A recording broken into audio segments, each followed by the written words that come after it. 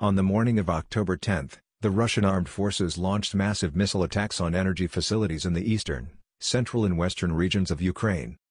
Data from open sources and clarified the list of objects on which fire damage was reliably inflicted. Kyiv, Kyiv CHPP 5, CHPP 6, Darnytska CHPP, Vokzalnaya SS 110 kV, Trypilska CHPP.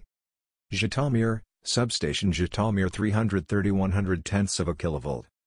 Khmelnitsky, Substation Khmelnitskaya 330-110 kV. Ternopil, Substation Ternopil 330-110 kV. Lviv, Lvovskaya CHPP 1, Substation Lvov-Yuzhnaya 330-220-110 kV. Ivano-Frankivsk, Burshtynska TPP. Sumy, Substation Konotop 330 kV. Poltava, Substation Kremenchug 330-154-35 kV. Dnepropetrovsk, Pridneprovskaya TPP.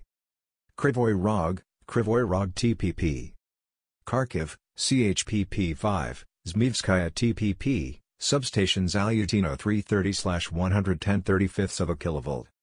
What conclusions can be drawn from the results of the strikes? The target of the attack was the main thermal power plants and combined heat and power plants, as well as substations with a voltage level of 330 kV. Not a single blow was delivered to 750 kV voltage facilities, and even more so to nuclear and hydroelectric power plants. This clearly demonstrates that the raid did not pursue the total destruction of the unified energy system, but the infliction of limited damage to it.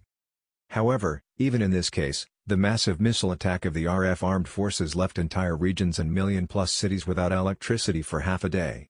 It showed the vulnerability of the energy system of Ukraine to the strikes of the Russian armed forces and the inability of the Ukrainian air defense to repel such attacks. The strikes greatly reduced the reliability of the Ukrainian energy system. And with a high probability, it will not survive another such raid. The unified network will fall apart and turn into separate small island areas around power plants. The rest of the country will simply plunge into darkness. If the goal is to overload the energy system of Ukraine for prolonged panic among the population, a drop in the morale of the armed forces of Ukraine and victory on the battlefield, then we should expect Russia to repeat such strikes.